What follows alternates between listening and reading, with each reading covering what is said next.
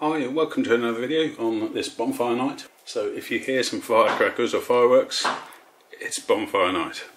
Today I'm going to demonstrate how you measure the real power, the RMS power, root mean squared, from an amplifier. This particular amplifier is an SRM 450 version 2. I've just repaired it.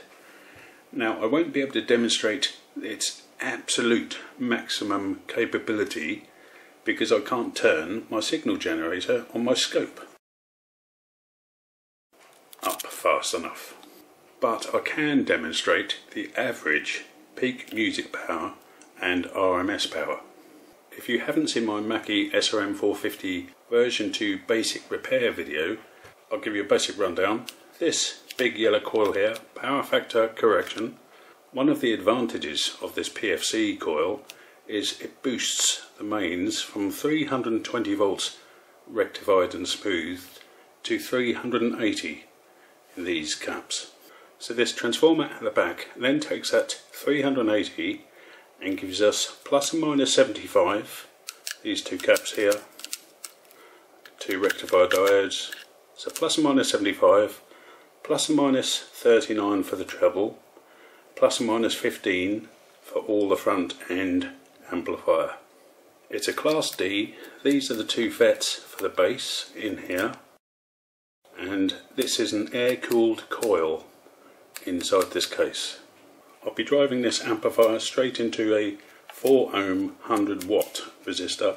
This is wire wound. The treble circuit is this smaller resistor. As I said, this amplifier has got a plus and minus 75 volt rail for the bass. I cannot turn my waveform generator up fast enough to get it to come up to the plus and minus 75 before the circuit starts limiting. But in reality, in practice, if you're a DJ and you've got some thumping bass happening quickly, you'd get a higher peak than I can demonstrate here today. So plus and minus 75 volts, so 150 total peak to peak. That's what I'll be measuring today. The peak on the bass circuit, not the peak on the treble circuit. If you saw my Electro Voice speaker review, when I did the repair, the power supply was actually measured at plus 36 and minus 35. So straight away that EV is not as powerful as this 450 version 2 Mackie, yet EV quote 1000 watts. I'll show you the calculations. Let's measure this. I'll put a 1 kHz sine wave into this amp and we will take the measurements on my trusty scope and I'll show you the calculations. This is not 1000 watts, yet it is more powerful than the EV. Right, hopefully this reflection up here isn't too distracting. I think maybe I'll leave the light off. So I've got 100 millivolts going in. Now this Mackie 450, in fact I'll try it now. These Mackie 450 version 2s can normally give you full power at 50 millivolts, or even 44. Whereas something like a rack mounted PV needs 1 volt input. These Mackies have always had a superb front end, 50 millivolts. I think the Electro Voice needed more than 50 as well. So let's put it to the test. 50 millivolts in, 1 kHz. Right, so power's on. I've just set this scope to 5 volts per division for the moment.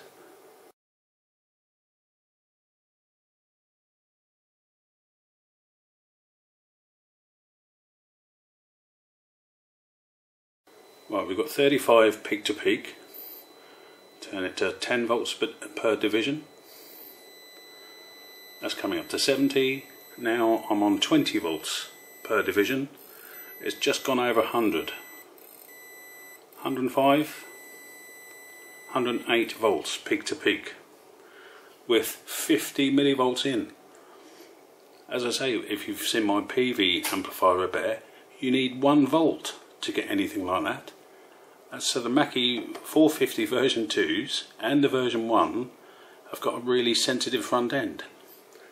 They'll amplify voltages this small and smaller right up to full power. You don't need 1 volt input. So if you wonder why I keep on harping on about Mackeys, I think they're great amplifiers. Right, so we'll turn the power back up again.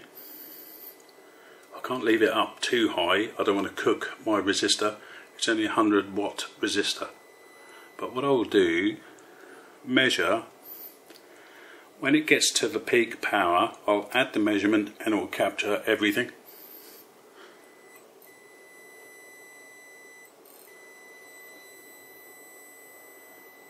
Capture it there.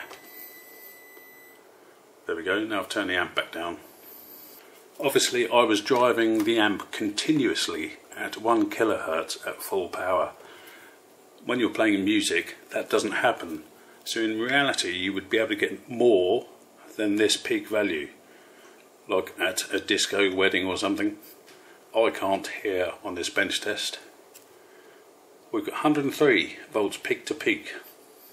I've got rid of the measurement for a minute. So this is the positive half cycle. This orange dotted line in the middle is 0 volts.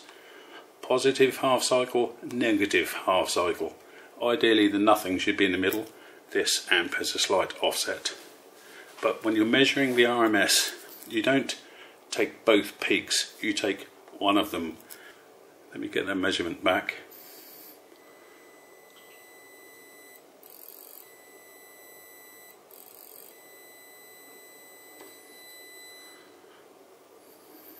I saw a peak at 108 just then, but right, peak to peak 103. We take half of one of those peaks. So we've got the DC RMS voltage 35.2 volts. So to find the power, you can square this voltage. So 35.2 times 35.2. I'll put some text on the screen.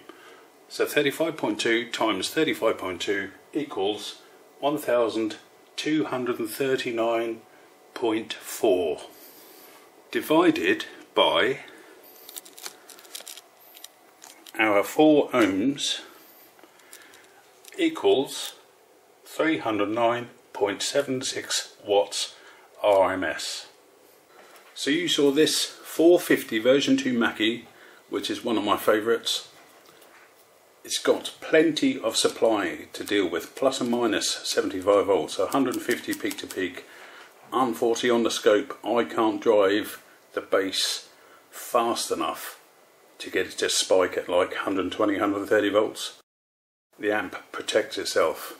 I love these 450 version 2 Mackies. They've been superseded with a version 3, but as yet I've not had a look inside one. I still like these version 2s. These version 2s with a 12 inch or 12.5 inch woofer really pack a punch.